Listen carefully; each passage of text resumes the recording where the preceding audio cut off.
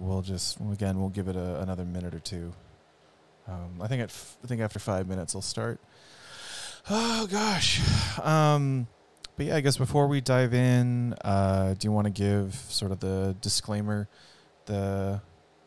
Yes, positive and exciting vibes, very much so. But I do want to give the disclaimer again, just so that everybody's on the same page. But I am James Cheek. I am an actor, voice actor, and writer, as well as some other things. I currently am a contract writer for Crunchyroll, where I've been writing on a number of different anime series, and I have been studying comics, both sort of in higher education as well as just personal education for like almost 20 years now. I am in no way directly affiliated with Webtoon. This series is not this series that I'm doing is not directly affiliated with Webtoon. So everything that I say and everything that I'm talking about here is my experience, my opinion, and is not a reflection of Webtoon or anything that'll be happening with the competition.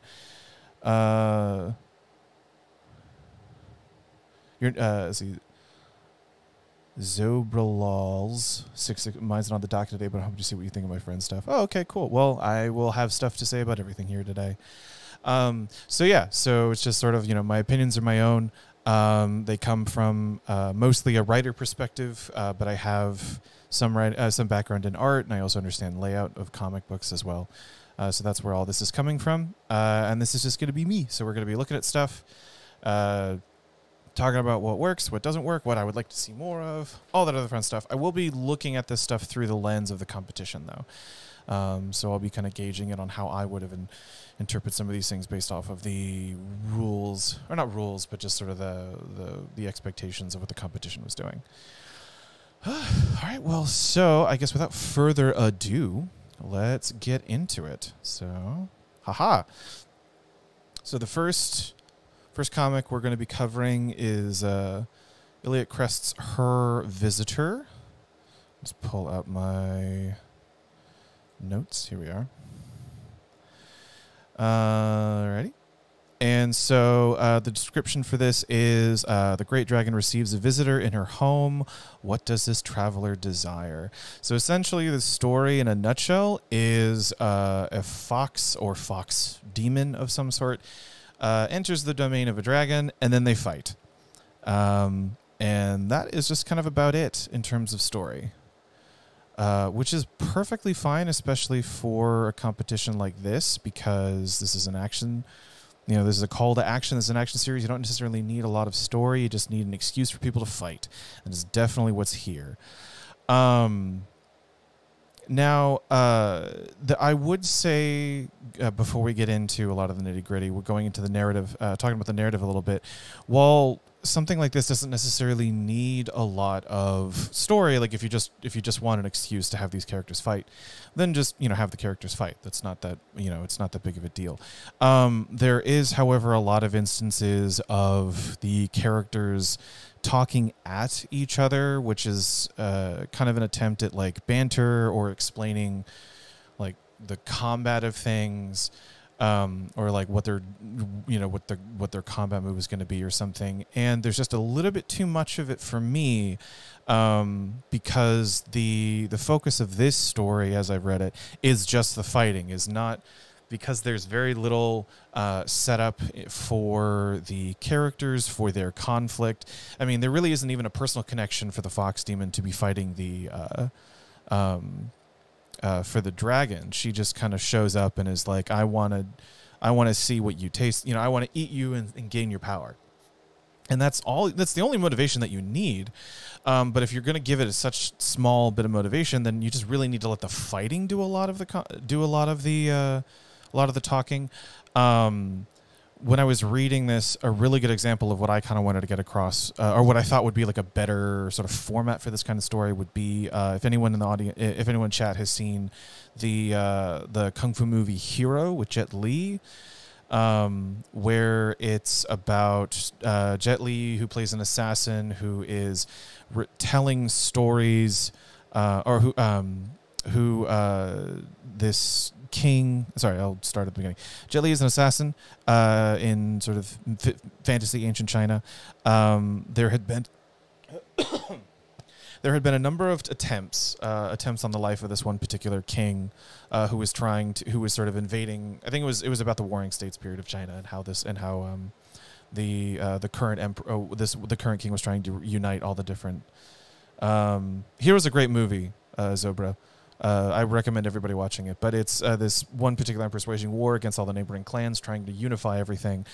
And there had been a number of attempts on his life, and there had been one that had been so successful that he created this rule where you could only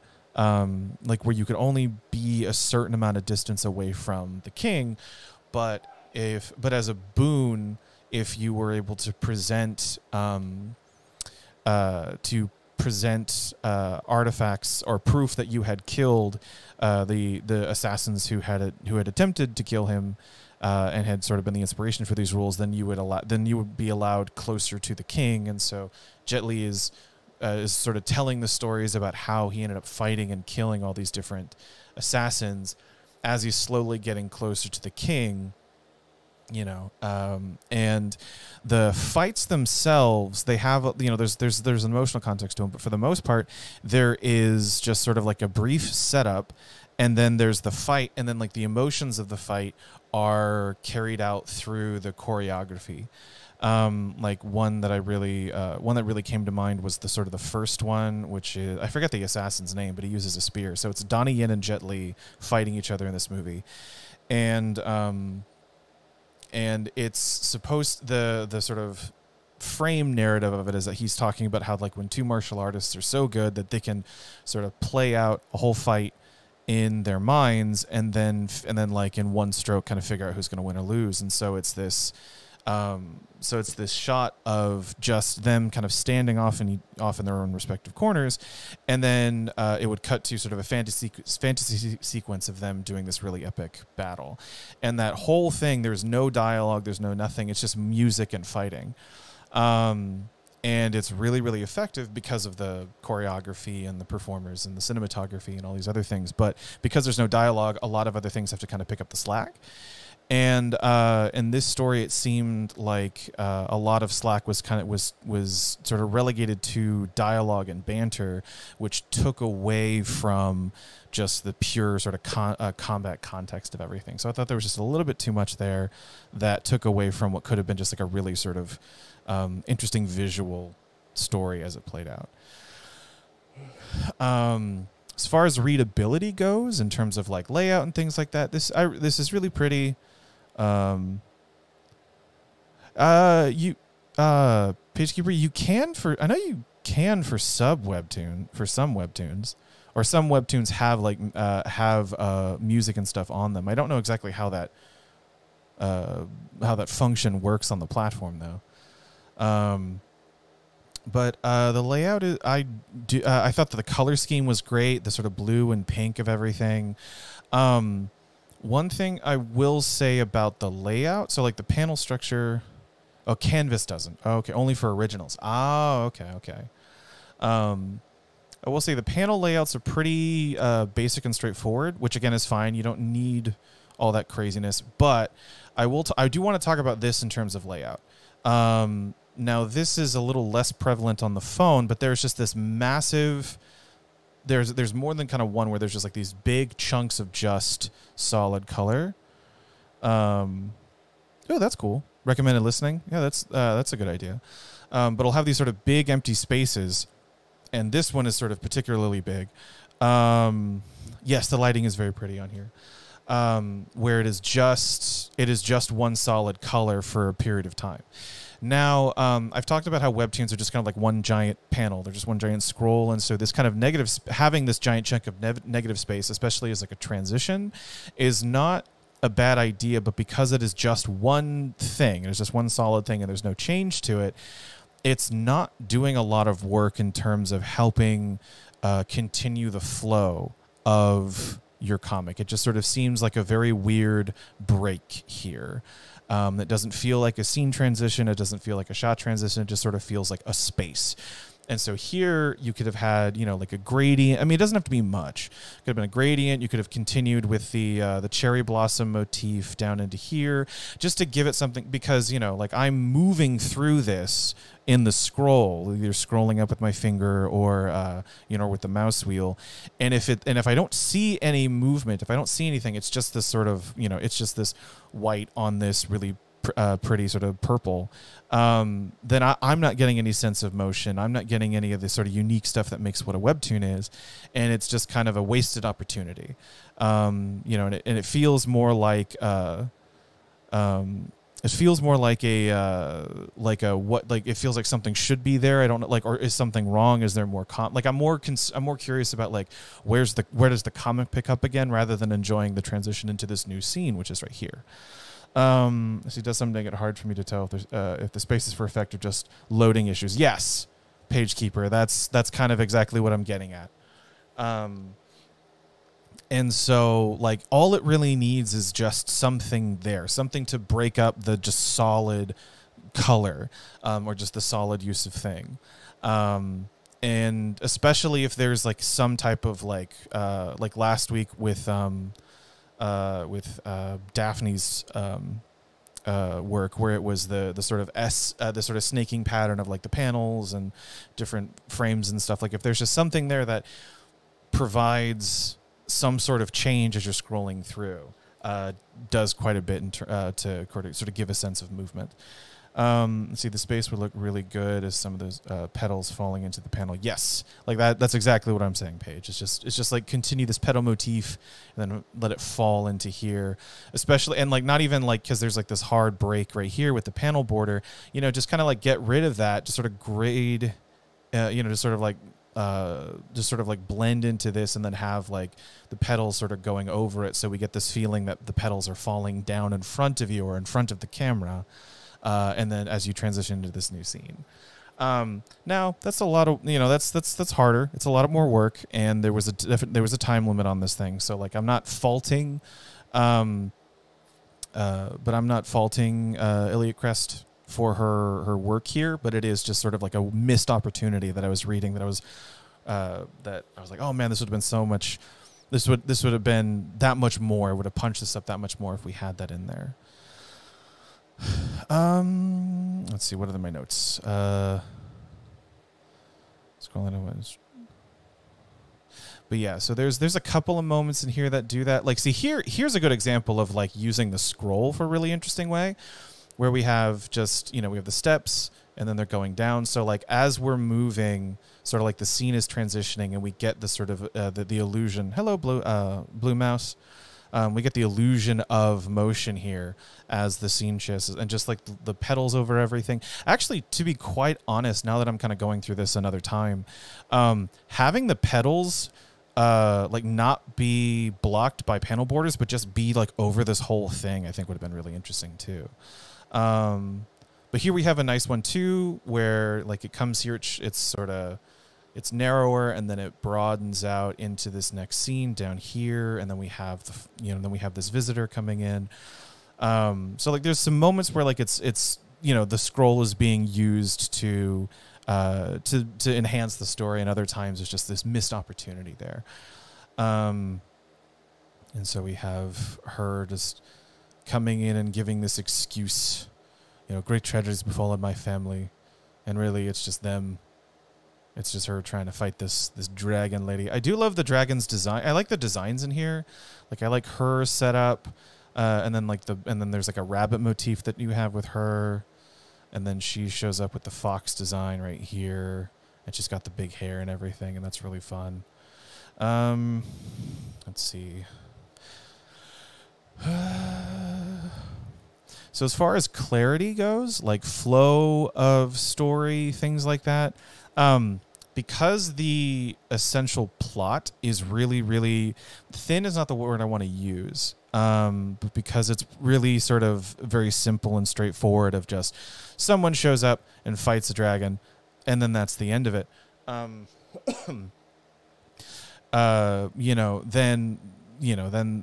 it's really sort of clear on that front in terms of what's going on. There are moments I feel like that are kind of allusions to things. The rabbit attendants. Yes, the rabbit attendants are very cute. All the rabbit stuff in here is really super cute. Now here's what I'm talking about. Sorry to go back to an earlier point, but here's sort of an example of like using sort of the solid color as a transition thing. So we have here, and then we have just like 2 petals, and then a gray, and then we grade into here, and then scene transition. So like we know that there's a change going on when we get to the next panel. And then here's a really good use of it too, where like we start off, we see the attack, we see it expand, and then we see it hit her, and then we see the result of the hit. And then this is really good right here, just using sort of this oblong, this sort of non-traditional like panel border right here of just these hard lines, hard sketchy lines, is really great. But yeah, so like as far as clarity goes for the story, it's pretty easy to follow. But there are a handful of moments that were kind of like that were just meant to be I'm pretty sure it was just meant to be banter, but it doesn't really land. Let's see which one I'm trying to. There's coming up. Let's see. Yeah, here we go. For someone as so brave as for her brains, you sure fell for this easily. So this line is just kind of like empty. It's not really serving anything. Hello, not a cap.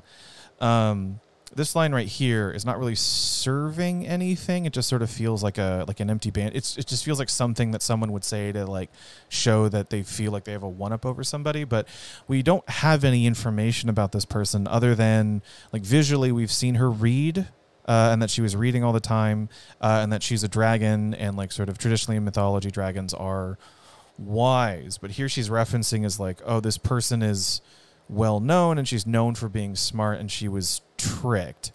But one, it doesn't feel like she's been tricked because earlier she was announcing her attack or announcing her sort of turn of phrase. Like, I'm not the one who should be escaping. Your infinite wisdom is let your guard down. And then just like all this other stuff happens. And she hasn't really necessarily been tricked yet. She's just sort of like, she's just sort of attacked her in a way that she wasn't expecting. And also, she didn't, fell for this one easily. Saying that you fell for it in this context sort of implies that this was a plan of the foxes to kind of get her into this realm so she could use this attack. But earlier, you criticized me for using cheap tricks, but what do you call this? So there's not like an agreement there in terms of context. Where here she seems surprised at being drawn in earlier. She gets knocked back and is sort of surprised to get pulled in this new dimension. But then later she's sort of, she's behaving as if this was sort of a part of the plan all along. And it just kind of, it took me out of it a little bit, not going to lie, because it didn't seem to agree with any of the other context. And so it was like, this is a cool line. This is a great line for your antagonist to say. But it's not doing any work here, and it's just serving to distract from the conflict. And then here's another thing that I kind of want to talk about that I noticed in a couple of these this week is redundant dialogue. So illusions, no. And then she then explains, yep. And then she just sort of explains that they're not illusions. It's like, how do you like me, cute little tales? Because these are no illusions. They're just as real as me. So here we're saying the same thing over again, where you have the dragon realizing that these are copies, not necessarily illusions. And then she's just saying the same thing.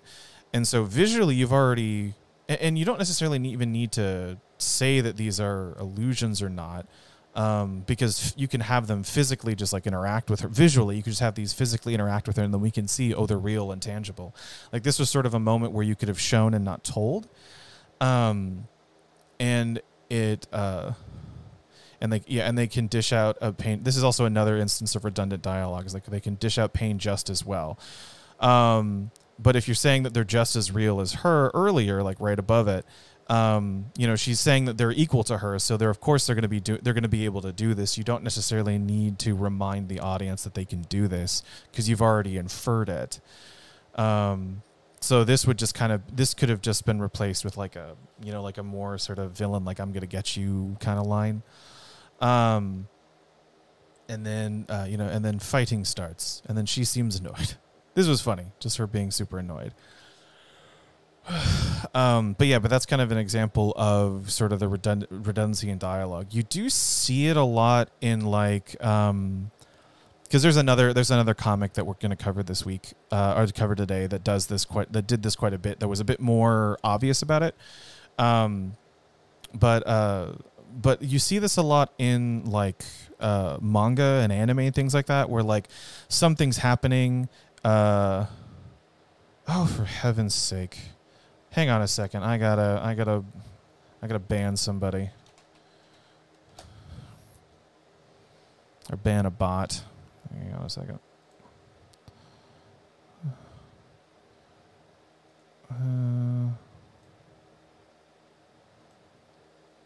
And where are you? No. Ban it.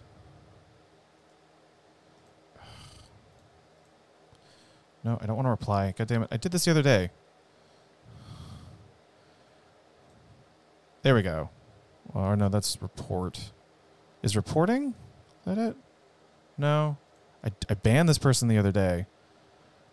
Hold on a second. Hang on, let me move this so you're not just seeing all...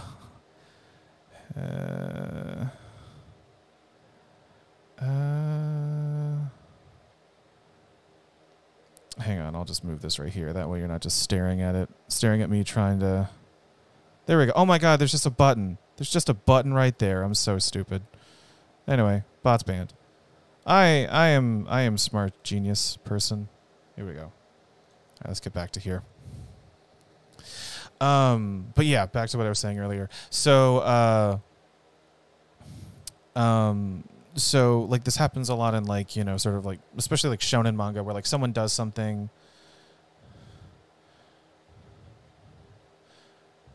Okay, yeah, I know. I wanted to get rid of it. But in shonen, like this happens a lot in shonen manga, where it's like someone does an action happens, and then like there's someone off in the distance who's watching it and just sort of like reiterates everything that just happened. Sometimes giving like further context into what it is, but you know, but just sort of says, "Oh my god, you just punched him in the face" or something like that. And I have yeah, I already went there and got it. No, it was the circle with the dash through it, Zobra, or Zobral, or Zobralols. Train of thought. Getting back on the train of thought. Yeah, so so this type of dialogue and sort of like I guess narrative device happens a lot in anime and manga. And I personally think that the reason that is because of how Japanese language works necessarily. The language is not sort of the language is not like English, in that in Romance languages a lot of information is in what you say and how you're saying it and what you're not saying. So there's a lot of like implied and inferred information. Or shown in like tone and things like that. Whereas in Japanese, a lot of it's just like literally being said. It's just, I think I was listening to J. Michael Tatum talk about writing anime. And talking about like sort of the job of an adapter and how that like like in an instance, he was talking about this example where if we're in a room and then all of a sudden an earthquake happens, you know, a group of English speakers would be like, "Oh my God, what's happening? We need to get out of here." Like just talking about the situation or how to act or react to the situation. Whereas if this was a group of Japanese people, they would be saying, I don't remember the word.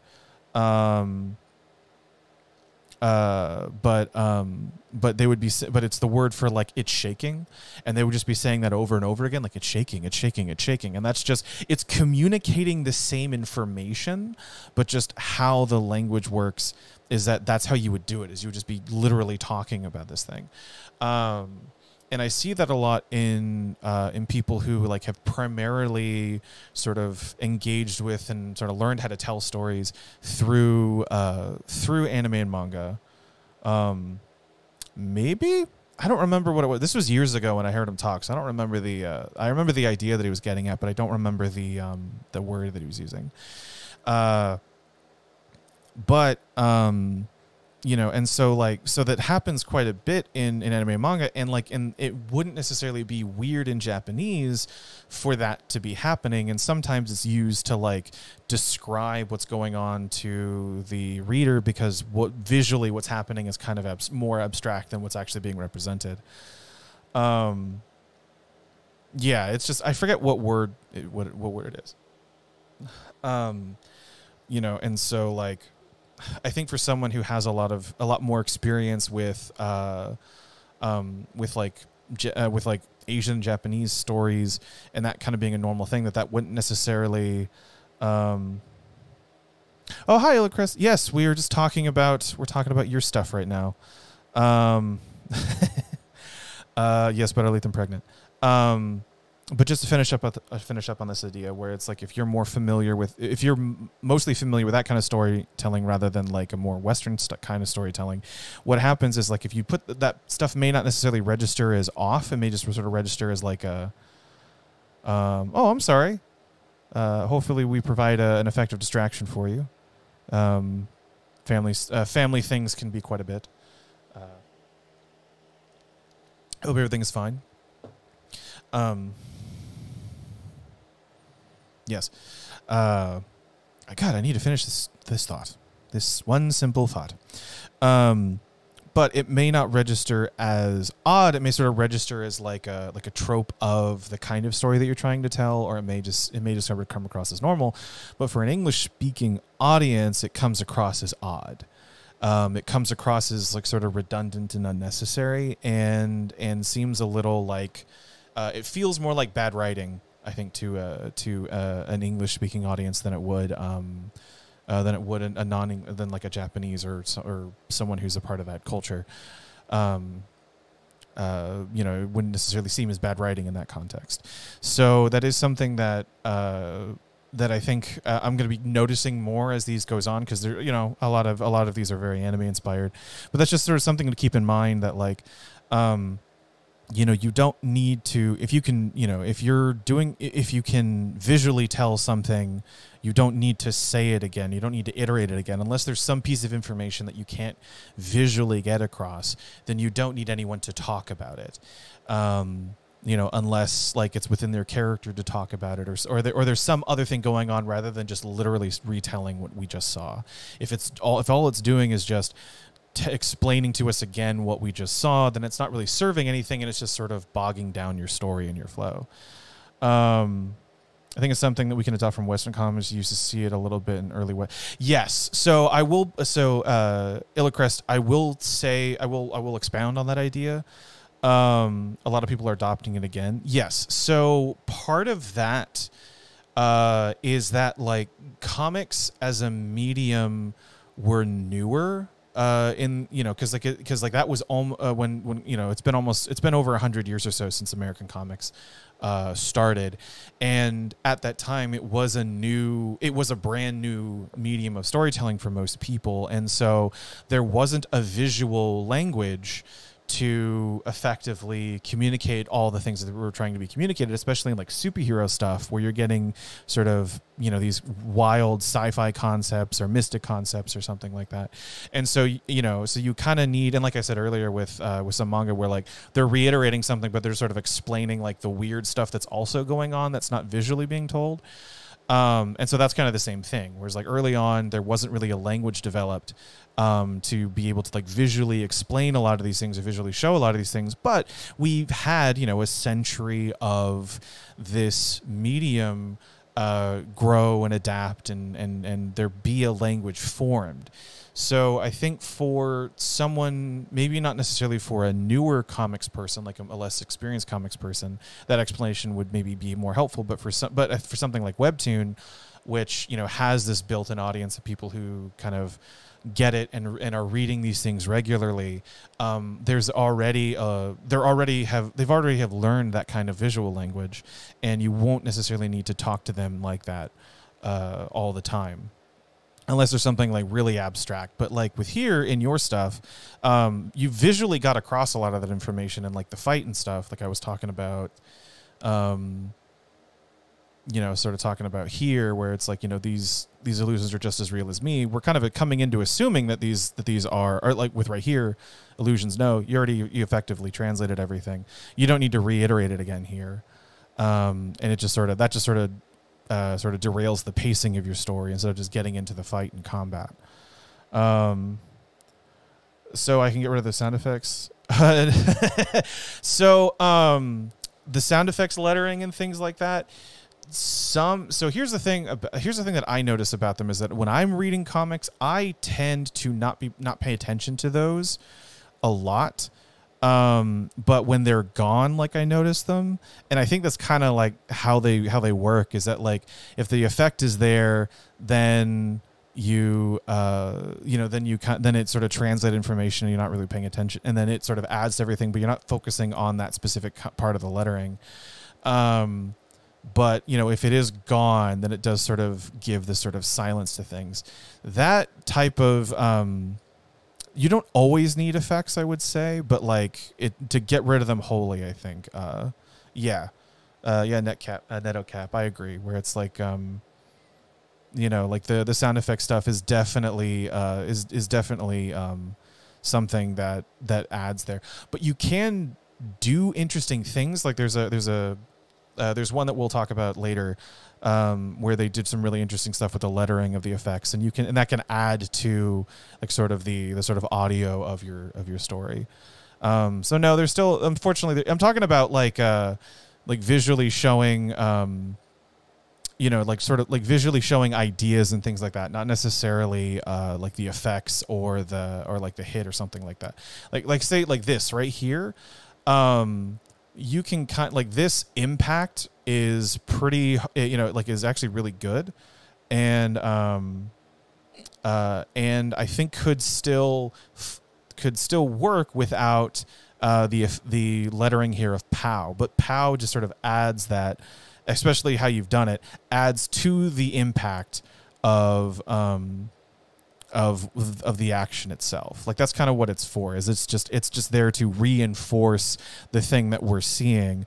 And especially if it's, you know, lettered in a different way, that's when like this kind of stuff really shines, is when you design it around the sort of onomatopoeia. Then it just enhances the action of what it's describing. So, you know, again, with like the boof here, you know, like, yeah, you can have this just by itself, but then having this effect next to it just sort of beefs it up even more, and it gets, you know, and it hits heavier. And then, let's see. And notes, talked about that. All right, so yeah, that's about the clarity of story.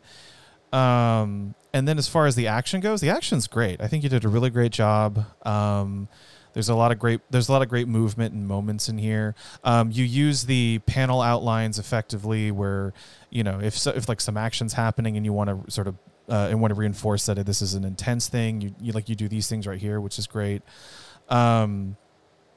There's a couple of like stiff moments here and there, but otherwise this was really good. Let's see.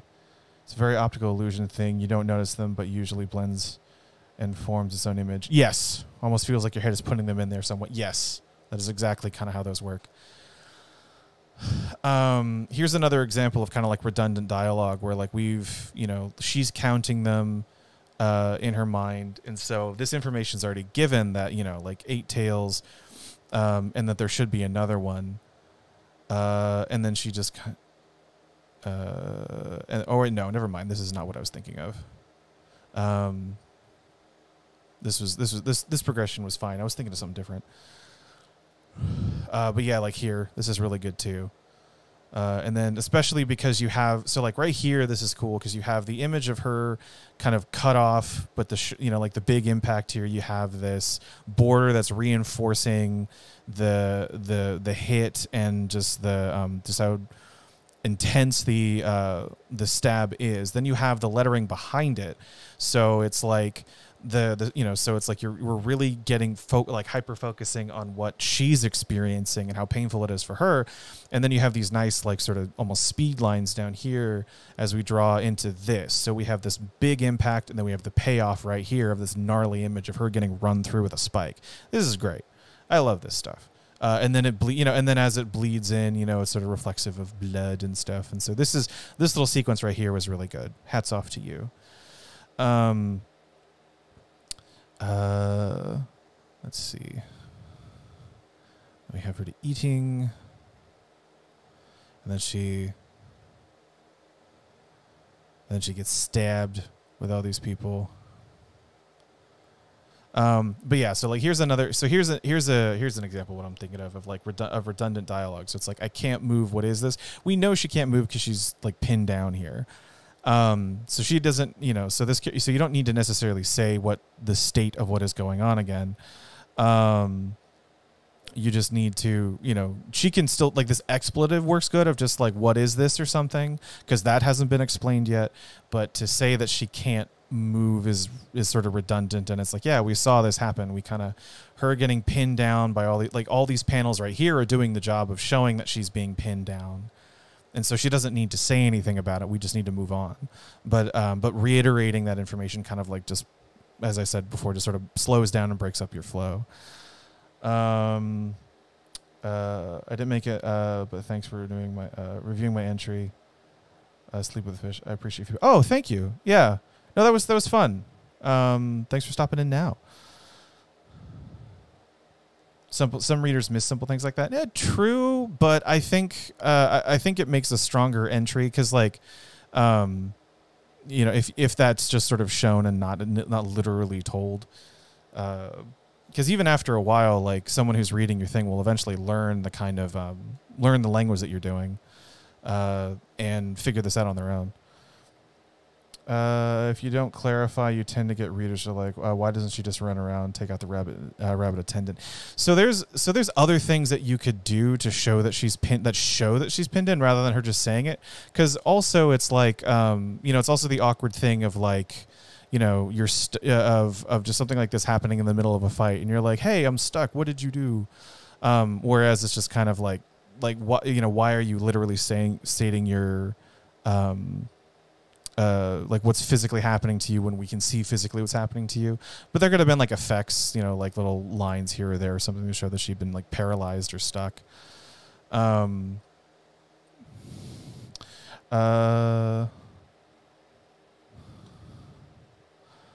Let's see. I wonder, it's often hard to tell when situations like that. Sometimes you might not realize because of how they're reading, and sometimes it was just confusingly drawn. Fair, like, like I would say, now granted, I'm pretty literate when it comes to comic books. So like I can understand that I've seen enough things like this before to kind of get the implication that she's not going to be able to move.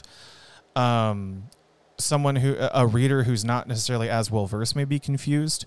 And Illicrest, you're saying that, yeah, like she is kind of dumb, and you did establish that she is kind of dumb. Like in the beginning, you established her as like she tries to trick the dragon, but is caught really quickly. She initiates a fight, kind of out of nowhere, and then is brought to this dimension really quickly. And then she throws her trump card, and then that gets sort of undone really quickly. Well, yeah, but just like character wise, it was just kind of like, this, like, the brain. I'm so sorry. Oh God, I drank coffee a little bit too early today, and so my brain is a little fried.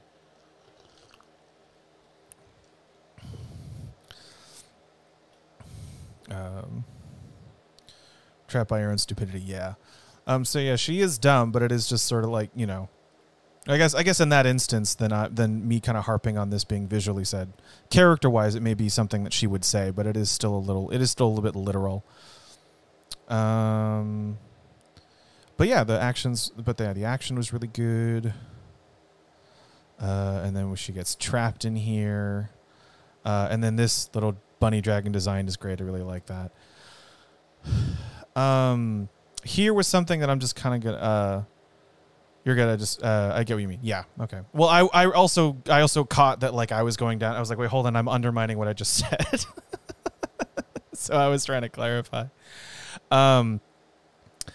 Here I just want to nitpick just because I'm going to nitpick, but I've essentially created a cursed object. No, you have created a cursed object as best as I can understand. So like essentially is an unnecessary word. And just like removing it makes a stronger sentence. There's a free app online called the Hemingway app that is really, really good in helping you find like redundancy and overcomplication in your sentences and your writing and stuff. And so I use that to when I'm doing things to kind of like to kind of like cut down and sort of trim the fat of what I'm writing. But yeah, so here we go. But overall, this was fun. Like it was just it's just simple, very pink and purple story about a dragon fighting a fox demon. I quite enjoyed it. There was a handful of things I would have liked to have seen just to beef this up a little bit, but overall really strong. So here we are going to the next comic that we're going to cover. So Kerka Crossed Roads.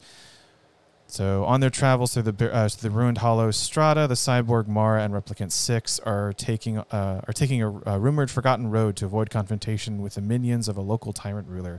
A detour the duo will come to rue. And so essentially this is a dark cyberpunk story about a girl and who's someone who's working as a bodyguard, getting attacked, and then the girl getting kidnapped. So here is something. So opening up with just the ripples are really neat. Yes, I did like the ripple effect on stuff too. So aeons ago, the central terminal of Strata, responsible for cooling a myriad of systems, fell dormant. Megastructure has since become a hive of mutants, outlaws, and vagabonds, pillaging its innards like vultures, some chasing promises of the architect's immortality.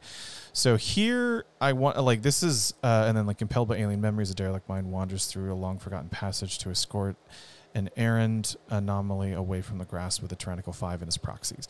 So these two paragraphs right here do a lot to set up the world. Myriad Systems isn't referenced because it's not referencing anything concrete, so it doesn't necessarily give us a lot of information about what this about what systems of what. There's enough here to kind of get that this is important, but not anything specific to understand what its function is or what it's doing. And then, but then here we see the mega structures. So then there's a little bit. So then it's okay. So this is like a big city or something. And then and then now it's become this this sort of den of scum and villainy.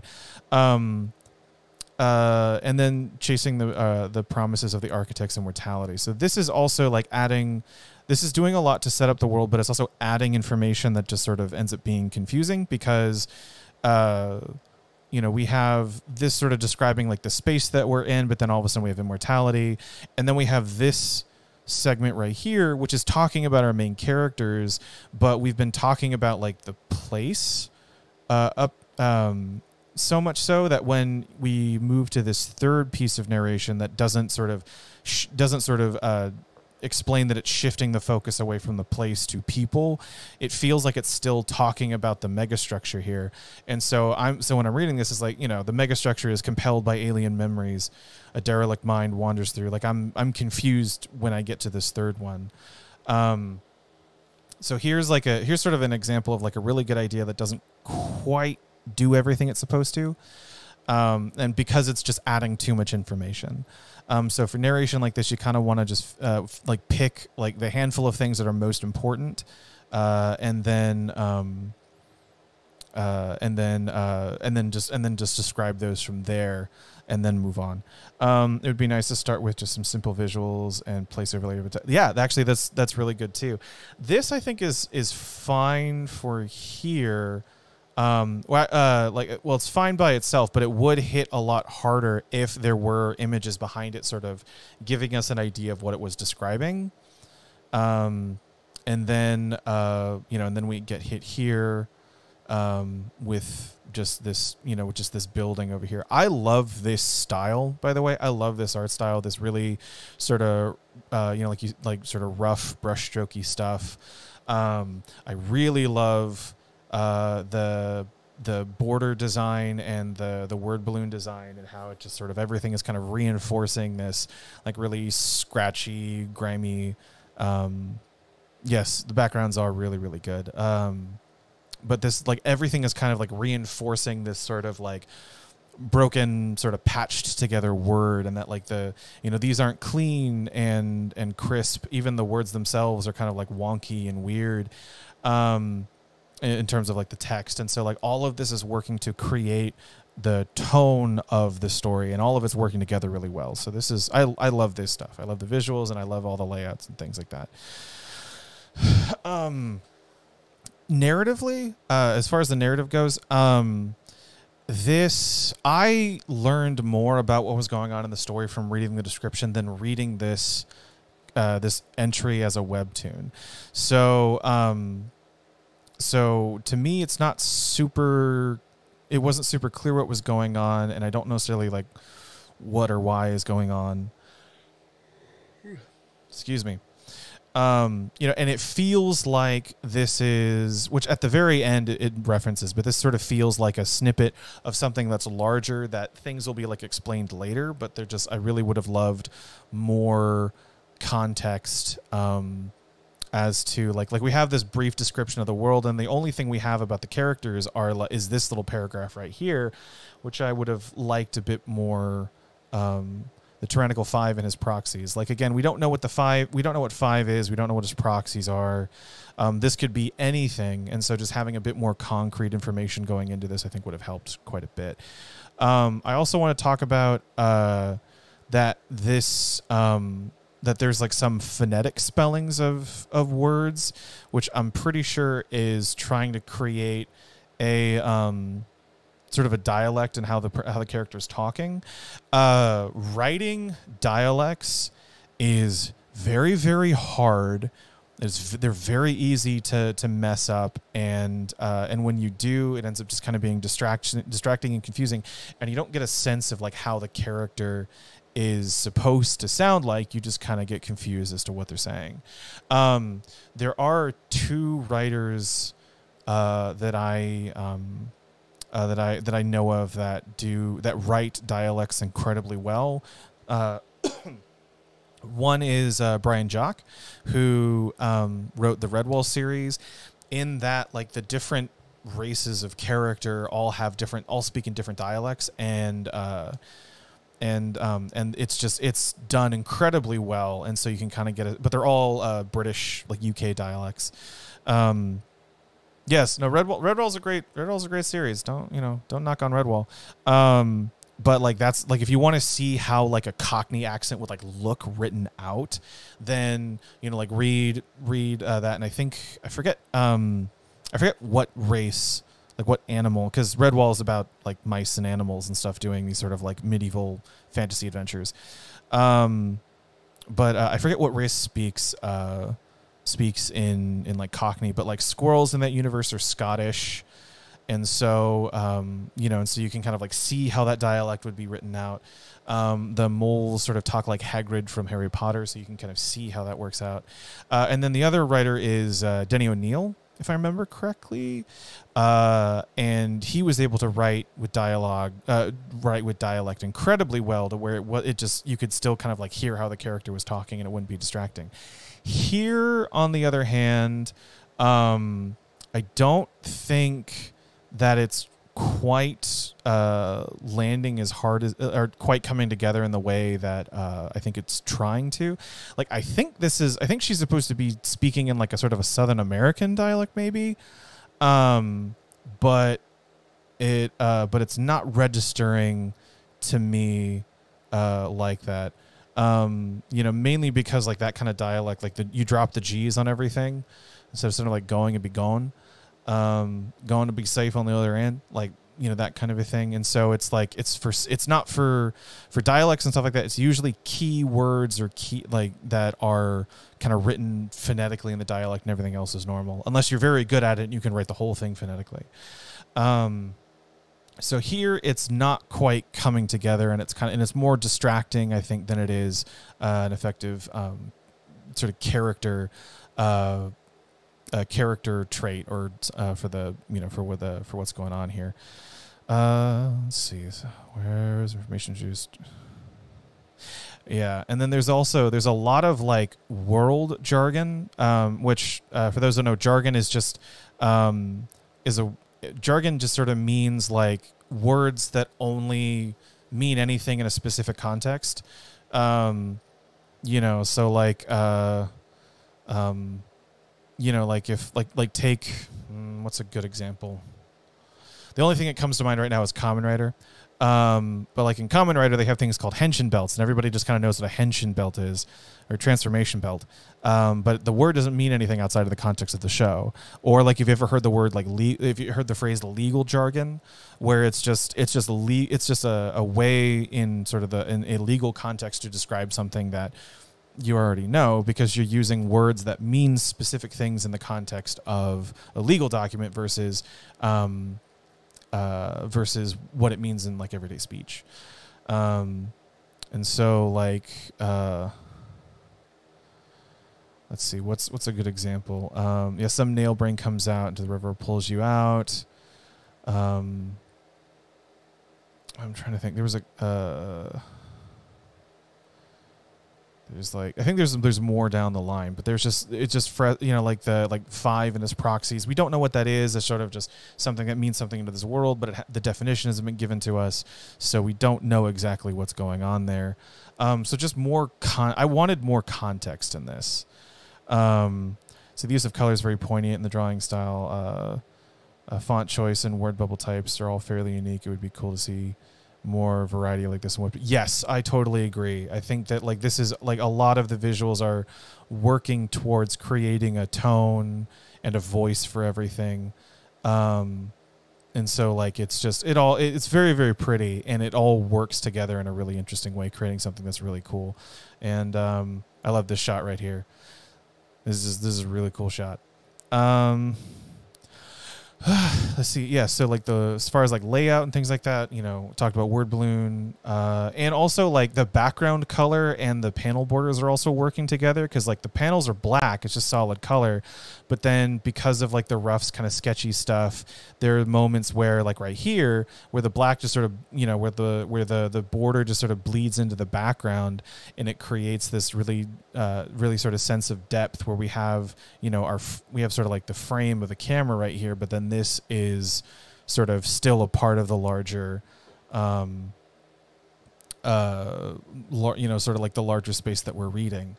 And so it kind of makes it makes it feel like everything's important, like the backgrounds are playing a part, the panel is playing a part of stuff. And so like that's like color is really important here, even though it is really, almost Baroque. Yes. But like even just the small bit of color that's here, everything's important, and everything's kind of playing into a tone. I love this sequence right here. So we have the attacks of just that, and then all it is, because we established that her sword is red, so stuff related to her character and her sword is all red. So you just have this, and then you just have cut like lines through the same panel. Like you didn't even have to, all you did was just draw over it, and now we have this really cool action sequence where she's just cutting up all these guys, and then you see the result of the action here. This sequence is really cool. I really enjoyed this right here. But yeah, so like as far as like the clarity of read. Oh, I also love this right here too, where you know, where like the sort of where the background is overshadowing the words themselves, and they like, you know, it doesn't, the word, it's also like getting cut off by the word balloon here, you know, like it just really gives a sense that this guy's like getting muffled or beaten or overpowered. And this really, this, you know, just this visual right here is, you know, is giving more context to this visual right here. And so I think this little bit's super cool. Let's see, checking my notes.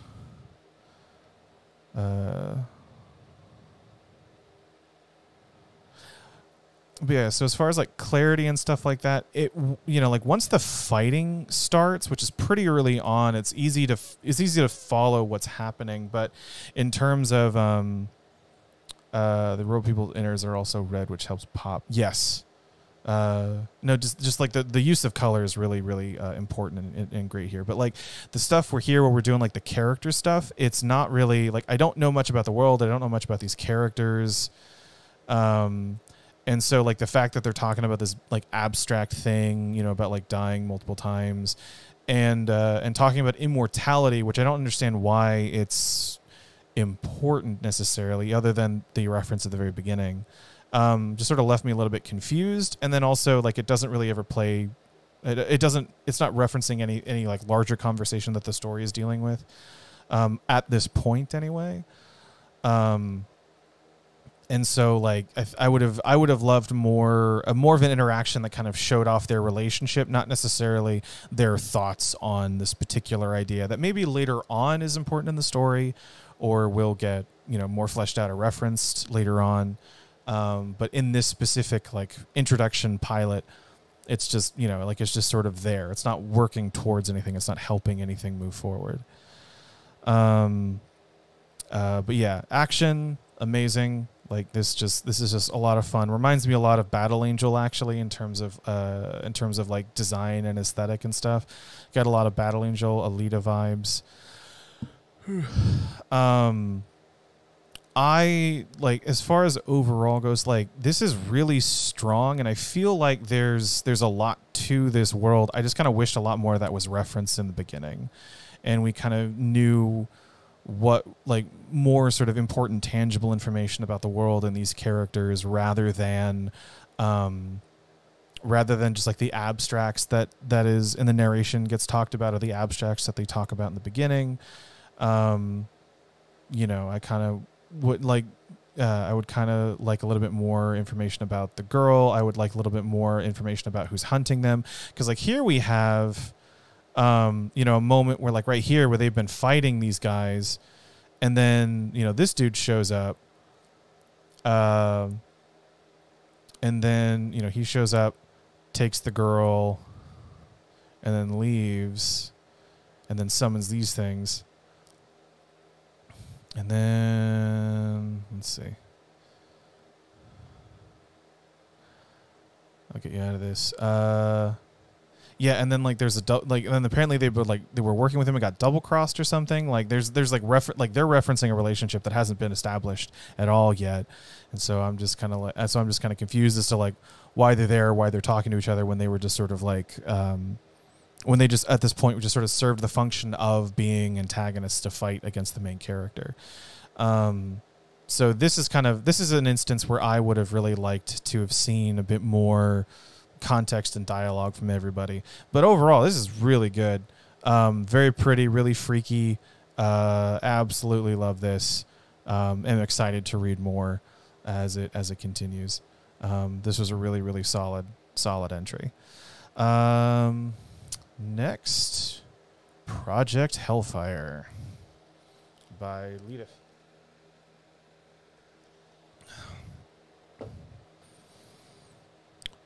Scrolling with the notes.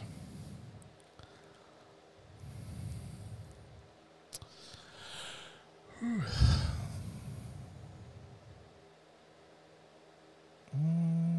we are. All right. So the hero versus villain story already happened, and the villain won. In a world with no heroes, will a group of rebels be powerful enough to stop the fire from spreading, or will something else be required? And so this is, let's go to the beginning. Yep. Here we are. Our world is broken. Very strong, very, very strong, very eye-catchy thing to start, especially juxtaposed against like this sort of pristine background. This is a really strong opening right here. But basically, this is this particular episode is about a young rebel, in a sort of a dystopian world-ish, is fights against a demon-like thing. Writing in particular is still something I have to improve on, and getting a bit more critical review will help. A lot of ironing I find a comic. Oh, awesome. Yeah, I'm glad that I helped. Yeah, it's in reading this, I kind of get the sense that there were the context is there. Like you kind of figured out what these things were. But it's not in the text itself. It's not like shown visually, or it's not alluded to in text or dialogue. And so I kind of missed those things and wanted to see more concrete stuff. So this young rebel ends up fighting Satan-looking guy. Ends up being in the middle of the fight, is aided by a strange vigilante who then turns out to be the nephew of the guy she's fighting and the son of the sort of big bad of the story. And then we continue with the with like world is broken, and then we kind of see it break with the explosion and stuff. See, also really hard to distinguish between what was clear and was not, since I don't know everything, and things figure for me. Oh, that's what. Deborah, that's what test readers are for. I hope to write in a way that some things can be pieced together, but I should be more clear. Yeah, the previous one. Yeah, that's why you have test readers, or just just someone to look over things, because all the things are, all these things are in your head. So some stuff may be obvious to you that's not necessarily obvious in the text, because you know how it's playing out, or you know what the references are. But for someone who's reading it for the first time, doesn't have that context.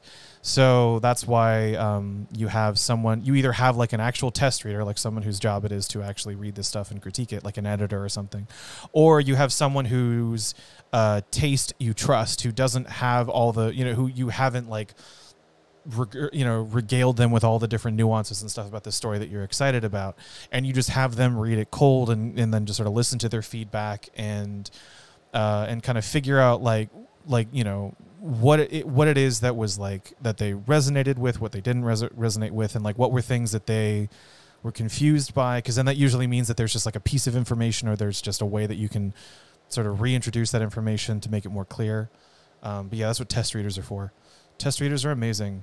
Writing is not a solitary thing. It is still collaborative. It's just it's as collaborative as you wanted it to be. Let's see. Shaken by powers beyond humanity. Thanks to those powers, evil took over. Again, we're kind of getting, this is establishing the world and the stakes and stuff of the story. Everything comes with a price tag, and all payments are made in advance. So here we have, this is sort of like the thesis statement of the story, but it's not really clear as to what's going on. This visual is amazing, though. I fucking love this. We're just like a close up and then biting of the fire. Everything it's not like all payments are made in advance. It's still referencing abstracts. And so it's like everything comes with a price tag. Okay, well then what's that price tag? Rather than answering that question, you just raise a new question with, and all payments are made in advance. So it's like, I don't know what a payment is. I don't know what the cost is. I don't know what is, I don't know what is being exchanged here, because this is all just abstract. And so referencing something a bit more concrete, or rather not referencing something more concrete, but just sort of answering the question that this begs rather than raising a new one, I think it would make a more solid end to this beginning.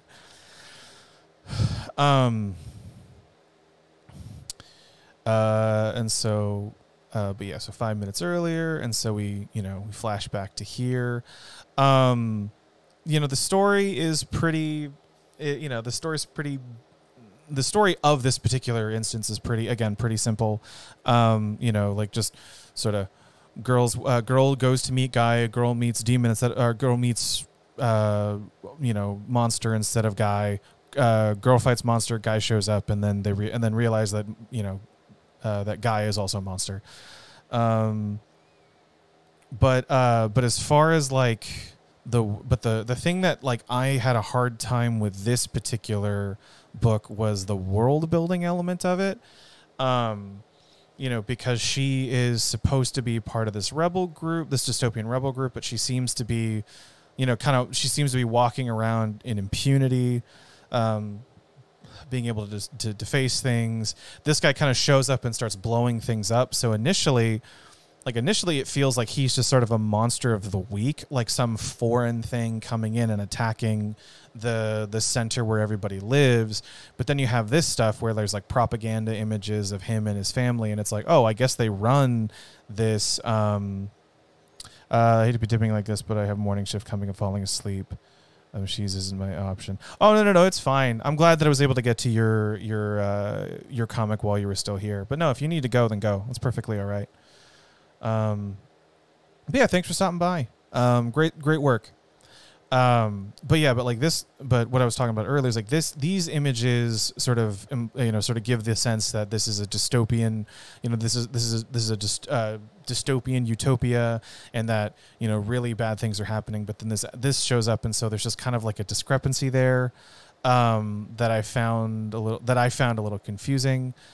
And then the fact that she's, there's like codes and she's like, and that she's running towards danger. Like, to me, this felt like this was setting up, sort of like a sort of like a super police force protecting this one city, and she's a part of it. But later on, you find out that that's not the case. That it's actually, like this world is run by this particular family, and that she's a part of like a rebel group. And like so what's going on doesn't necessarily match up with how I would expect a world like this to work. And so that disconnect there kind of kept me from really, sort of fully engrossing myself in the story. The kind of magic system that also works here is not super well explained. See, like we pay for our power in advance by destroying a small piece of our coin. And so in the next episode, that is in here, explains more how coin, and it's like we can control the whole of it, and fire is really, really annoying.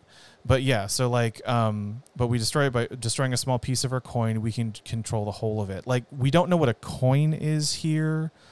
And so, like, I don't know what any of this means. By destroying a piece of it, you can control the whole of it. Like, that seems counterintuitive to me. I don't get what's going on. But in the second episode, it talks about how that, like, that the magic system is that, like, you break something and then you break something and then you gain control over the thing that you broke, which is an interesting idea. And that you have to, like, in order to, like, to activate your powers, you have to break something that you have dominion over or something. That's interesting. But how it's talked about in the webtoon, and especially the language that's used to describe the power system, is also is a little weird. Because like calling the powers, like calling the thing that you activate as a coin, I understand wanting to continue the payment motif of the story, because it's, in the opening narration they talked about, like everything costs something, and then this is and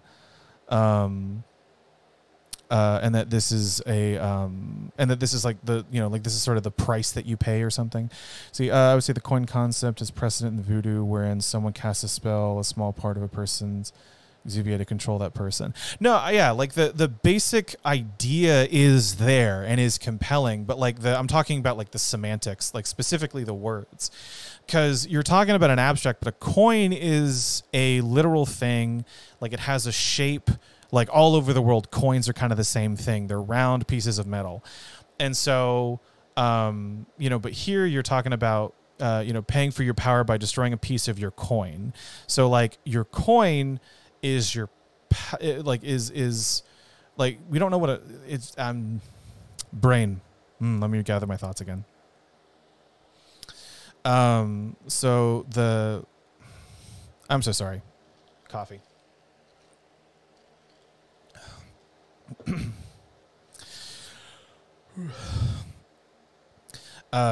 So like the coin implies a physical thing that you have to break in order to gain power, access to your power essentially.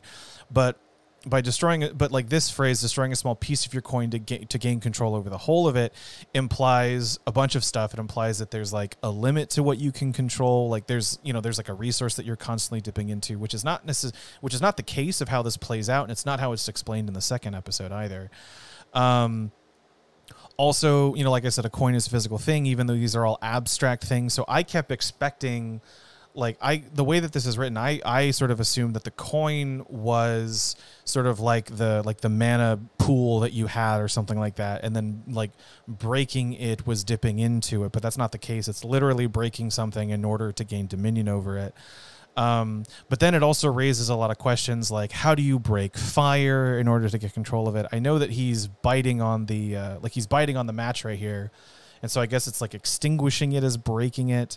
It's all these different specific interpretations about the words, the language that's being used to describe this, that just kind of like muddles up everything, and it makes it a bit more complicated than it needs to be. And so I just kind of got confused about how the magic system worked, and or the power system worked, and was just kind of like left confused when the fight happened about what I was seeing and what I should be expecting to what I should be expecting to see, and how things are being used and played out. Because again, like I think we get to her because we like let's see, there's a description. Oh yeah, and then like as soon as the one little flame, they can keep using it to we're paying for more power, which again doesn't make a whole, like I guess just like destroying a little bit of fire, like they're extinguishing more fire to make more fire or something. Like I'm not super clear on how that works. Her powers also doesn't make like, because it's coin shaped sphere, so I guess she can just make a sphere around herself. But then she broke gum earlier, so was it like I didn't know if like popping the balloon or popping the bubble in the gum was like, is her power related to gum? Is her power to is like force? Is her power air or something like that? Like there's so many things that you could have interpreted from that, rather than just like her just like crushing a spherical thing or something. And so like the ultimate point that I'm trying to make is that it's not for me, it wasn't well established as to how this worked and what it was. And so I would have, and so it took me out of the story. Let's see, as far as like layouts and stuff, I thought were great. There's not a lot of negative space, which is fine. A lot of the panels and like word balloon placement, all that other stuff works just great. Very easy to follow what's going on. Let's see. There are like a handful of moments where like, well, no, that was something different. I'm thinking of something different. Let's see. I'm afraid I have to dip now. My toddler is sick and I need to put her to bed. Oh, okay. Yeah, no, children come first. I feel like reading that I get, but I also don't get it. It's interesting. Yeah, no, in describing it, I felt like I was kind of getting lost in my own thoughts there, but it was just that there's not like, basically what I was getting at is that there's not a simple like sort of progression of ideas in order to understand how the powers work. And it seems to be rooted in the semantics about how you're describing the powers. So like using the word coin or using the word pay or something like that, where like the basic idea is kind of there, but just how you're talking about it seems to just be more confusing or more complicated than what's actually being there. But yeah, so like, so I like this. I like the stacking of panels like this. That's really cool. And then, but there's one instance where like that I thought was actually kind of odd in terms of just like like a sequence of events. So right here, so here we have this character Juggler, the vigilante. He double-handed going down against his uncle, stabs him, but now his uncle's holding his side, which is this is kind of a nitpick.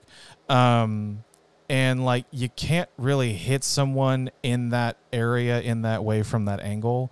So it was like it's like he prepared the attack like this and then kind of went sideways into, so here and then went sideways into here rather than just going straight down, which is what the implication of this moment of this position would show. And so that was just like a shock to me of sort of seeing where the wound was versus where the setup for the wound was a little weird. And then, let's see, looking at my notes still.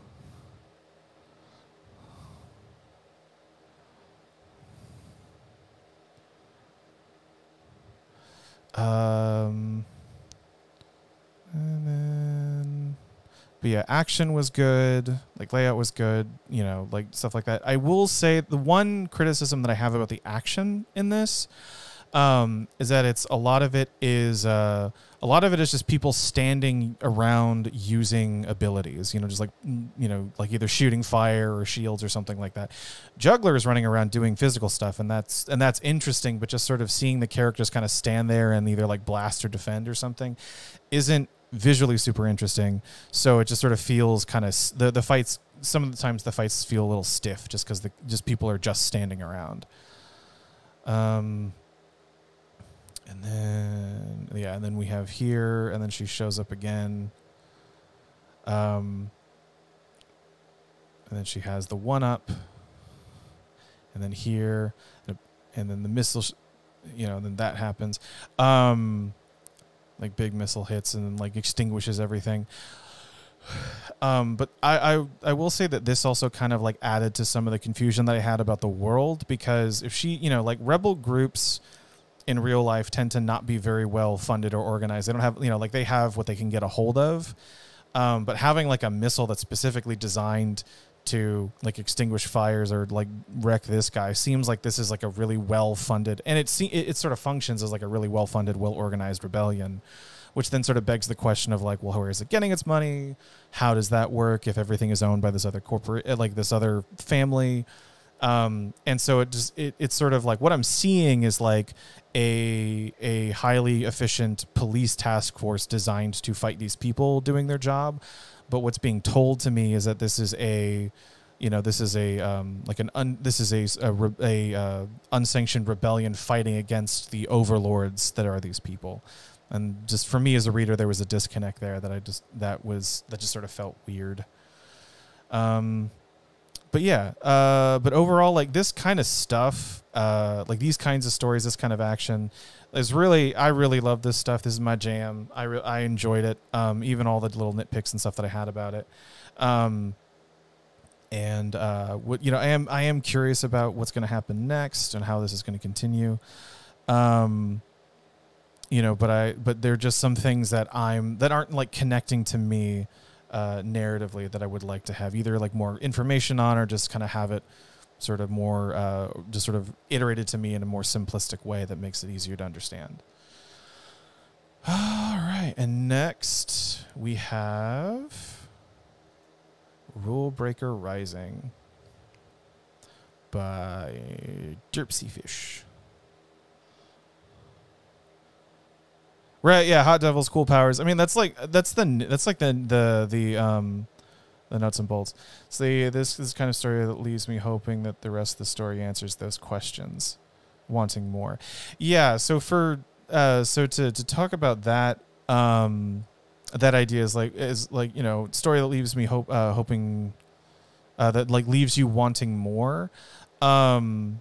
Like there need like for me to pull something like that off, you need to have sort of like a clear starting point, and then how you accomplish that is you have a very clear starting point, and then you introduce one new twist at like the very end of the story, and you have that going on in the plot where it looks like it's a normal monster of the week thing, that then gets turned on its head when the person who's helping the main character is also one of the monsters of the week. But there's just a ton of different like details about the story that to me weren't super clear. that I kind of ended up focusing more on those than the actual events that were happening on, like how the magic system worked and like how the world worked. You know, there were just these things that weren't quite lining up with me and how I would expect these things to function. And so I ended up fixating more on those than the main narrative itself. All right. Oh. All right, forgot to read this first. All right, so 3 nations at war against a group of nomads trying to find a home. Surrounded by enemies, their leader, Nihon, chooses to make a last stand all on his own. And so this is a story about a nomadic tribe trying to find a new home while being under siege by 3 different kingdoms. And then in a desperate gambit to protect his people, the leader, Nihon, stays behind to fend off 3 different armies so that they can then escape. And and so like outside, let's see,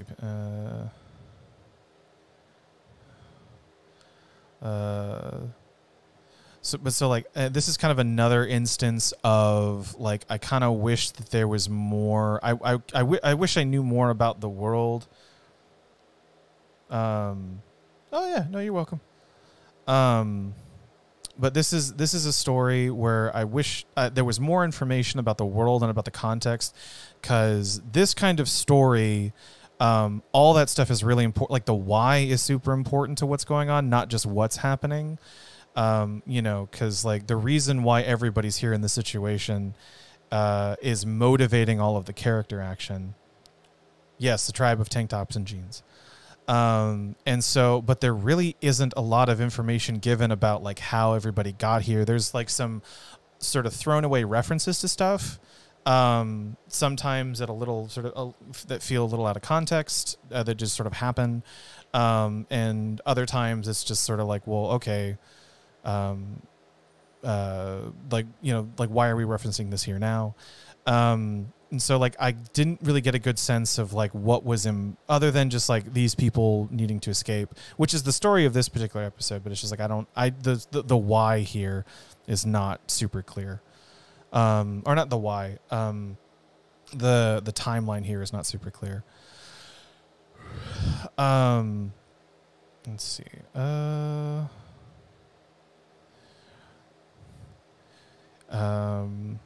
Here, this is a little nitpick, but like repetition of desert, like, you know, the only ford is through the desert, which means we'll have to settle on the other side of the desert.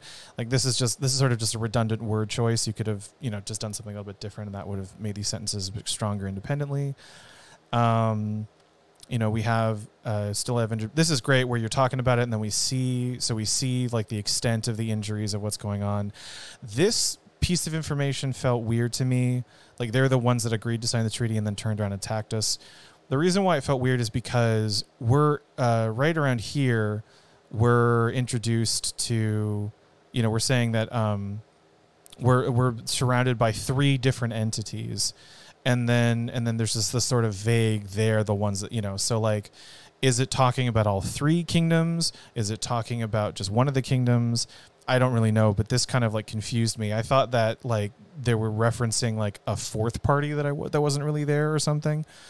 But just this kind of coming in with not with sort of not clear established context as to who it's referring to, kind of threw me a little bit. And so just something to reiterate that it's either talking about all 3 or one specific person or something like that, I think would have been that's all that needed to clarify.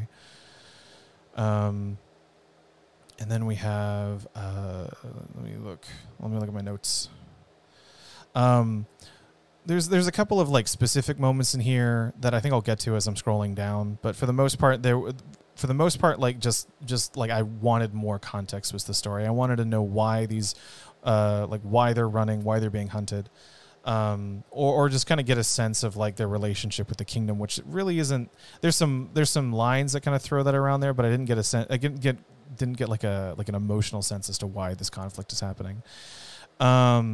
Here I want to point out some of the layout stuff.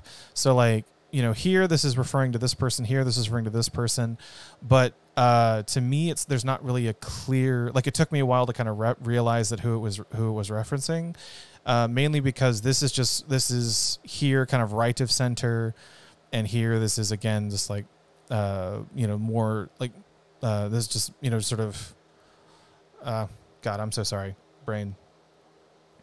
Basically, what I'm trying to say is that it's not clear who these are referencing to. And so like if this was like left over more closer to this guy, if this was like more over to the right over here or something, then it could be a bit more obvious as to like who they're referring to. And then here, like, this is talking about just the location of where everything is. It's just defining like what this tent and what this meaning is. But now that we have a sort of a visual language of this is meaning this person, this is meaning this person, it's sort of like this person that it's above, I guess, is like the main camp or something. And so it's just the placement of these things that's kind of creating some confusion as to the flow of information. And so like if that may have been a little bit that needed to be tweaked a bit more to make this a bit clearer. And then oh yeah, here is something that I thought was interesting. So it says going up against 4 neighboring states, but there's only been talk about 3 different states here. And so like I don't know if this was if there is like a 4th player at hand that we just don't see or isn't referenced, or if it was maybe like or if it was like an oversight or something. I don't know, but referencing 4 but talking about 3 different players was strange, and I kept wondering who the 4th person was. This here again, I'm going to kind of nitpick on semantics here, where the plan is that he's going to stay behind to fight the armies so that everyone can be leaving, but the phrase "you all need to be long gone," see, by the time they get here, you all need to be long gone, implies that they have time to escape and they have a time to get away. So like so that begs the question of like, well, why is he staying? Why is he fighting? I understand that the intent of this is just to say, hey, like you need to get as far away from here as you possibly can while this starts. So that you have so that you can like maximize the time that I'm able to give you. But just the phrasing here is sort of alluding to other pieces alluding to something else. And so this was just kind of like this is just a little semantic thing that confused me a little bit. There are a lot of, this stuff is really cool. This shot right here, with just this big sort of like almost splash page of just how small he is versus how big the army is over here. I will say the colors, like the different colors of the different countries or the different kingdoms is a good idea. Their armor design is all pretty similar, so they just kind of look like they're a part of the same army, not that they're representatives of 3 different armies. Which I don't know if like these kingdoms are a part of a larger collective or if they are individual kingdoms that have come together. That's not really made super clear. And so this just kind of like this sort of implies that they're all one nation, but then the descriptions down here say that they're all different things. And so this isn't super clear in terms of the storytelling.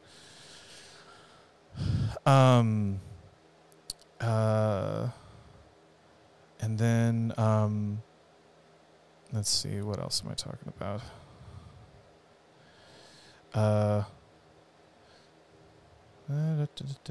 Looking at notes.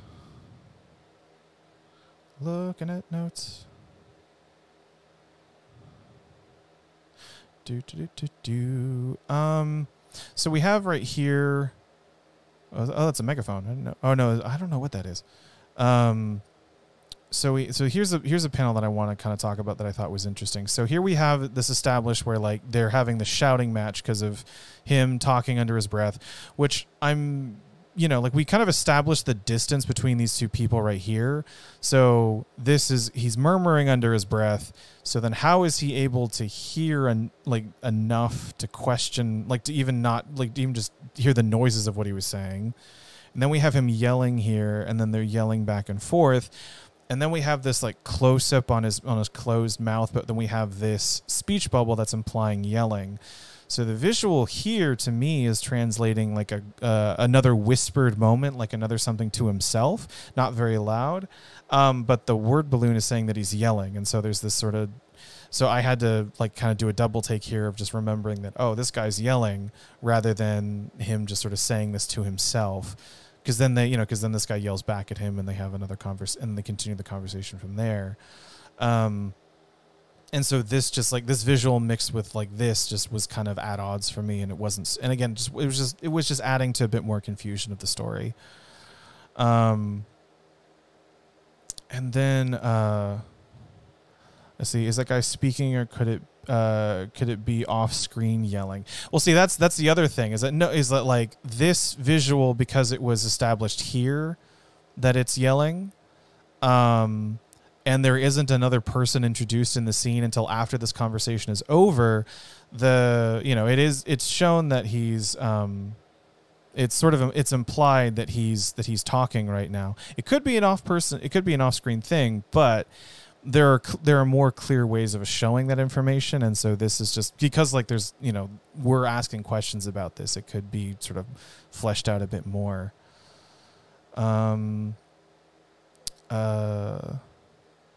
Yeah, because like a new person doesn't show up until right here after everything's done. And so like even if it was someone off, the mouth closed, I'd interpret that as thoughts. Yeah.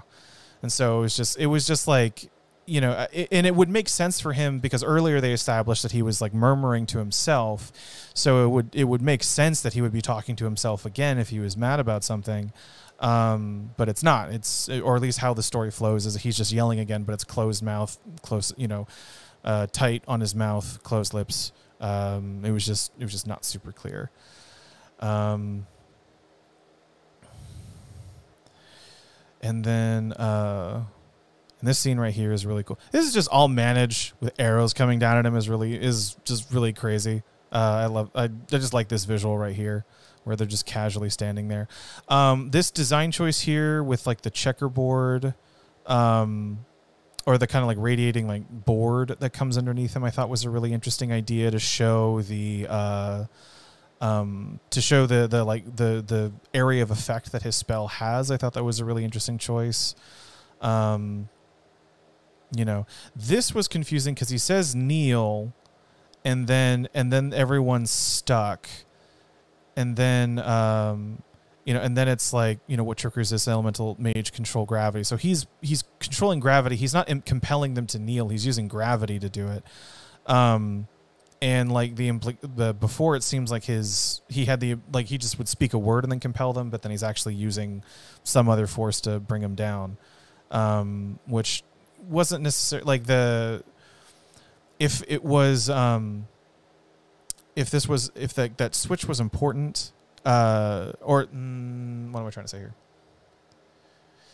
If he was actually trying to obfuscate how his powers worked, I think it would be good for one thing, and then like the characters figure out what's actually happening, and then he sort of drops that motif. But instead, he just says kneel to sound cool, and then people are freaking out about gravity, and so it's not doing a whole lot to help kind of like show what's going on or establish how the magic is. So I don't think they're being stuck and being forced down based on action lines. Yeah, no, I can see that. Yeah. This is a great exchange right here, because it's how can an elemental mage control gravity? So here we're sort of like establishing the rules of magic in this world through dialogue. And so, so it's like, okay, so an elemental mage has limits. One of those limits is not gravity, or one of those limits is controlling gravity. Apparently, in most cases, they can't. And then it's just because you confine yourself to one kind of magic doesn't mean I have to. So it's saying that like, okay, well, there are other magics that can control gravity, and he's just doing something interesting. So you kind of have like so you introduce an idea, and then you kind of you iterate on it, or you expand on it here. And this little exchange was good and sort of showing what was going, and sort of giving me a sense of what was going on, and also showing how out of depth the army is compared to this guy. and that, you know, he's doing stuff that they just have no idea how or why he's doing it. And so I thought that exchange was really good. And then he can also apparently nullify magic. And then this guy's just moving sand around. So here we kind of have another instance of just sort of what I talked about earlier, of just sort of like saying stuff that we already know by visuals.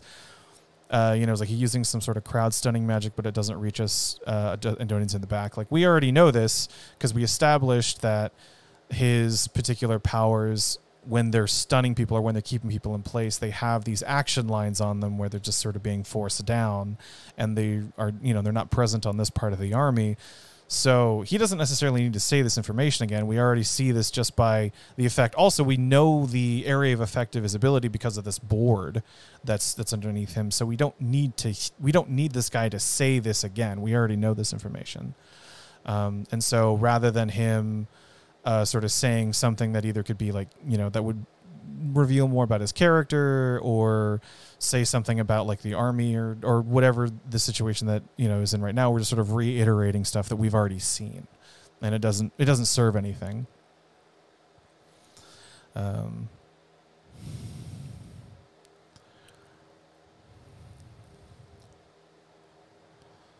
and then we have more fights, explosions.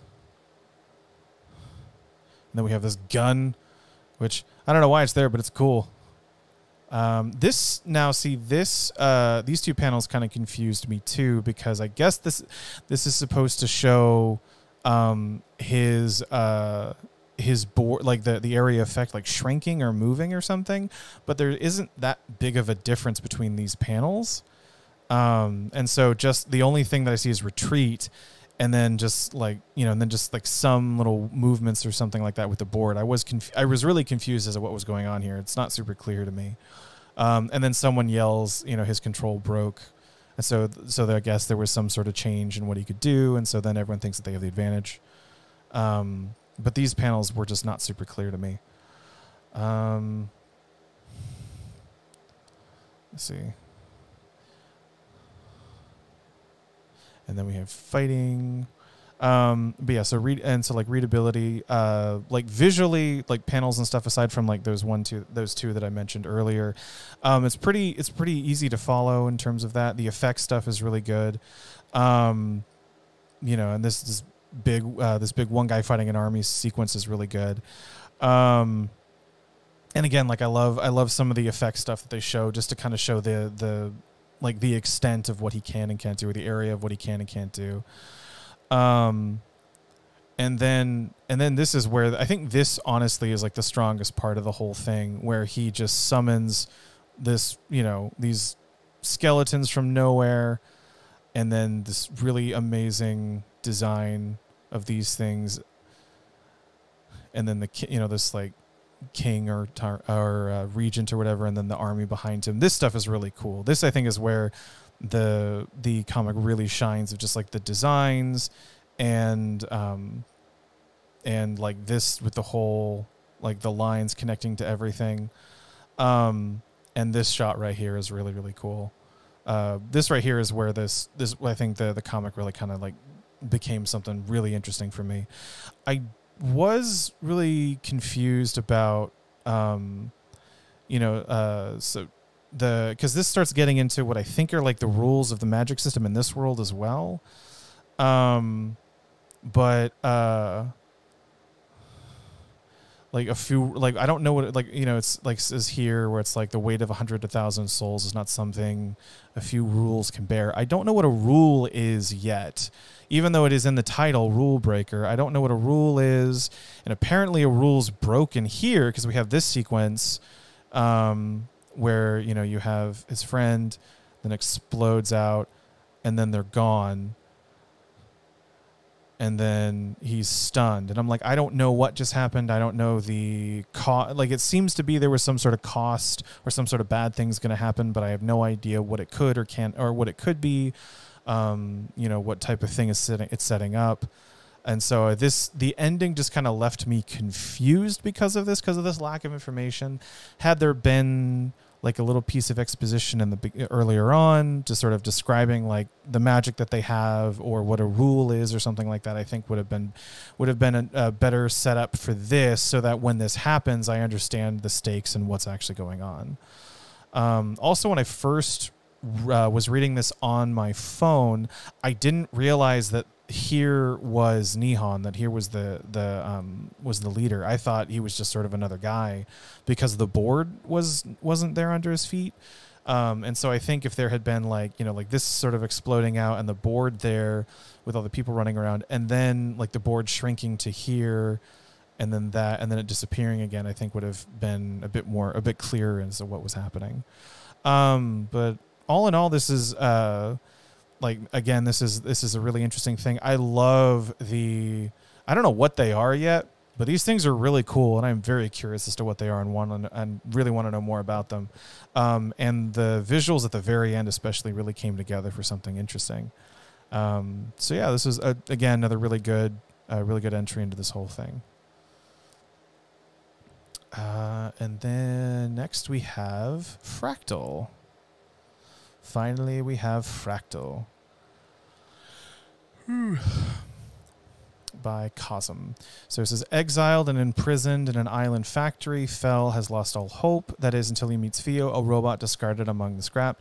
In the world outside, the king has issued a challenge: gather the 12 living fractals and bring them to me, with Fio by his side, and his sights set on the reward that would change his life forever. Fel joins the hunt. Dirtfish. Oh, awesome. Yeah, I'm glad that was, again, just like really glad that you guys are finding this helpful. And like I am really enjoying going through all these and reading through them. Now here is Fractal, I think is an example of, let's see. I'm curious, have you done any comedy ones yet? I might be interested in searching VODs for them, since I do comedy genre ones. That it would be useful to see what you said about other ones. So, of the now 10 that I've covered, I'm only covering stuff that's in the call to action. And I'm kind of going through them in the order that they've been submitted. So I don't think I've covered anything that's specifically comedy or action comedy. I know that there was one last week where the artist who did it does primarily work with comedies or something like that. Yours was thirsty, Nano. Like it had some like that's. I think yours was thirsty more than comedic. Yeah. But I haven't covered a specific one that's specifically trying to be comedic yet. So I have not gotten there. Here I want to talk about a comic that's doing a lot of things. It's thirsty in a comedic way. Of course. Yes, of course. But here I want to talk about something where it's doing a lot of things really, really well. So far I think this is the strongest entry that I've seen so far. And here we have, like a really interesting, like, just sort of progression of conversation where it starts as, black nothing. And then as the conversation keeps progressing along, we get closer and closer into the scene.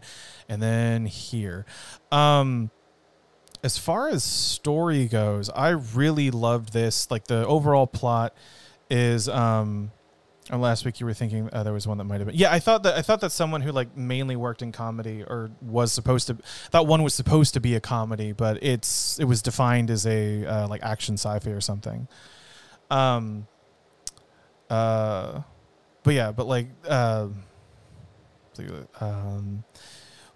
The basic plot of this is pretty simple. Like it was explained in the so here's an example of like the stuff that was in the description of the of the web of this particular episode of the webtoon, I can point to examples where all that information is here. Like reading that and then reading this, they're both saying the same thing, and so I'm not getting new or different information out of that explanation. It's all here and ready to go. And I think that's what makes one of the things that makes this really, really strong is that, you know, I don't need to, I can just pick it up and read it and understand what's going on. I don't have to read like a brief synopsis of the story in order to get enough context to understand more or better what's in the comic. I can just go in there and read it. Here's a really cool idea where you have two different fonts. So you have two different characters. I will say that the fonts aren't different enough to really to show strongly that they're two different characters. I understand that this is more this is like a robotic text. This is more normal, like the Comic Sans-y stuff. So then when we get down here, we know who's talking, and we know that she's a robot and she's and he's a human. And so like the idea is really great of having like the robots having a specific font versus the humans having specific fonts. It adds to like a voice for the characters, and it's just a really great idea. But I think that the text needed to be more different or more obviously different than what the sort of the human speech was, so we can get that a bit more clearly. But yeah, and then we have that. We have the title card. And then we come here. This is so great. But here, we have just we come in here with like the, we have the black, and then we come in here to solid white background. But just visually, there's a lot of stuff going on, just sort of showing a bunch of stuff about this world. So we see him, he's like covered in grime. We see everybody else, it's messy and dirty, and then we have these, sort of pristine looking robots. So it looks like a dystopia, it looks like a slave workforce. People just running around doing like random menial jobs, which is what this world is. Like, it's just, this particular spot is just, this is slave labor working for, this sort of overlord. And so like we get that from text and we get that from visuals, which is, it's all sort of reinforcing itself. Then we kind of move into black backgrounds, because now we're in a darker, where we've transitioned to a darker place. So now the background is black rather than being white or gray or whatever. And then something that I really love about this is that we have, is that like when it's story stuff, when it's narrative stuff, we have these like more like square rectangle panel layouts of, just like, square, rectangle, rectangle, rectangle. But when and then this, I just love this. This little moment says so much about the world, where or it's like it talks about it shows so much about the character and about the world, where you have Theo, who's curious about this random thing. And then you have Fel, the main character, who's like is just done with it, and then like dance hours, like to keep her spirits so we don't go insane. And so it's it's this very like corporate overlord, like random things to try and manufacture a like contentment or a sense of camaraderie in people that is it's clearly fake and clearly bullshit. And we see it here in just the sort of weird sort of zombie motions that everyone's doing. I also love that there's a person in a wheelchair right here, and that like all these, and like there's such variety in the people who are here. Like everyone is a unique, weird person, and it makes this, it shows that this world is fun and interesting, and all the robots are the same. So it's like there's a clear discrepancy between who's in power and who's not. It's really good. But then, and then like right here we have awkward panel where it's a door lifting, and so it gives a sense of space. And then we have this little moment right here is great, because it's just characters sitting in a box, but we can tell a lot by their character. We can tell about their personality. We can tell about their relationship with each other. There's just a ton of information in just like one simple image. And then like how this is framed, where you have, them leaving with nothing, and then the first thing you see is the robot, and then you see them escaping. Just like that little sort of that sort of twist reveal at as you scroll down is really effective.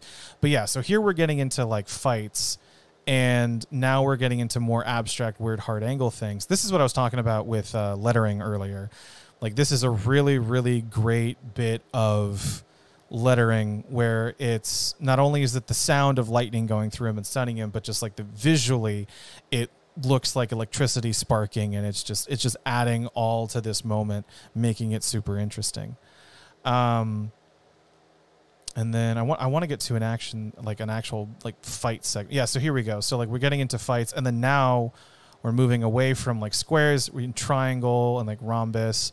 We have this really great angle, low angle here, and then now they're like, it's all angled differently. So now it's like squares but off center, and then we have just this triangle panel here, and the hard angles really kind of add to the sort of frenetic aspect of the visuals that are going on. And because it's a break of the norm of just these, square rectangle sort of traditional panels, like it makes it stand out all the more. It makes the combat stand out all the more. And I absolutely love that. And then, let's see, talking about looking through my notes. I could gush on this for a while. All of this was just done really, really well. Here's another thing that I thought was a great, just sort of like visual storytelling cue, is that, Theo, this guy, oh yeah, no, the art style is amazing, but Theo, this guy, when he rescues her, or Theo and then Fel, this guy, when he finds her, she's chained up. We'll go back to, we'll go back to where he pulls her out of the scrap. He's like ready to go, and so he unlocks her, because she's chained to a wall, and then what he does is he chains her to him. So he's not freeing her; he's using her to get out. He sees her as a tool in order for him to escape and do what he needs to do. So just this little piece right here is, telling part of the story about their relationship and about him as a character and about her as a character, because, she doesn't recognize that's what's going on. That he's just imprisoning her the same way that he's been imprisoned by these people. And so it's like, oh, okay, so Fel's kind of a dick, Fel's kind of selfish, and Fel's manipulative, and and Theo is, naive, but she's strong and she's useful, and we get all that information off of just that one visual of just them of just him locking her to him, and I absolutely love it. God, there's just so much good stuff about this. But yeah, of the entries that I've read so far, this has been the strongest, in terms of just how everything is put together. And then also I want to talk about the backgrounds again, because there's a moment further down where, because they're in the building, it's all black, the background is all black, and then and then like with the panel borders and the designs, it all ends up working together. And then there's a transition. Right. Yeah. So as they're escaping, so then here we have the glass window, and so they're still inside, and then they break out, and then it breaks out into blue, and then we now have a white background, and so now we're in a new scene, a new situation, and the tone is different, and it's just transition great. Oh, this is just really good.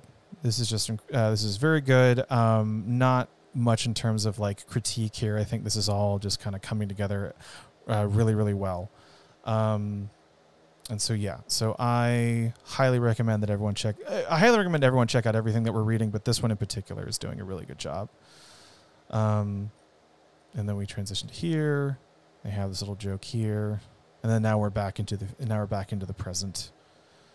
And then, and then they move off, and this is the end. But yeah, so that was Fractal. Again, I can talk about that for a really long time, but I recommend that everyone sort of read this and get kind of a sense of how it's all playing together. But yeah, so that was the comics for this week. Boop. All right, now I'll move this over here. Haha. So if you guys have any, still got a few minutes left. Do you guys have any like questions or anything that you wanted to throw my way? Did you guys enjoy the readings this week? Did you guys enjoy what I had to say about everything? Let me know. Any? Oh yeah. Well, thanks. Yeah, thanks, Caleb. Yes. No. It's like everyone did an amazing job that submitted. You know, like I really want to stress that just like even if I have a lot to like say about what you know, what could or couldn't be better or something, like you still did an amazing job just getting all that done. And I really want to harp on that till the very end. Oh yeah. How many submissions did I get? Currently it's at 35. How many comics worth of Web Wednesday do you got? Yeah, so right now, in total of people who have submitted, there are 35 people that have submitted comics. It's still open for submission. I think the cap, if we end up getting to 50, I'm gonna cut it off there because that's just gonna be like 3 months of doing this, and by then like the announcer would have been I think revealed or something like that. So yeah, but like if we get up to if we max out at 50, but right now it's sat at 35 for like the better part of a week. So that's the amount that I'm going through. So it's going to be another 5 weeks of Web Wednesday stuff. No, 35 total, not 35 left. So like 5. So we've already done 2 weeks, so we've already done 10. So now we got 5 more weeks left. But yeah, thanks everybody for coming out. Again, you know, really happy that you guys learned and, you know, think that my ramblings are useful. Probably, we really appreciate your observations, kind words. Oh, thank you. Yeah, no, Fractal's really, really strong. If I have a twin with a CTA, I have a twin with a CTA entry. I should send her over here. Yeah, I mean, you do so if you think that, you know, she would enjoy me sort of reading through everything. When you said twin, I thought you had like you're talking about like a twin comic or something. Like you had like 2 comics, because I know Nano, you submitted both of your comics to this. But yeah, so all right, I'll see you guys. I'll see you guys next week. I'll have the new list of comics posted on Monday, and yeah, I will sign twice by accident. Yeah, a couple of people did. It's fine. That's been corrected, I think. So your doubles were noted, and then the extra removed. It's not that big of a deal. Okay. But yeah, so all right, well, I'll see you guys next week. So until then, goodbye.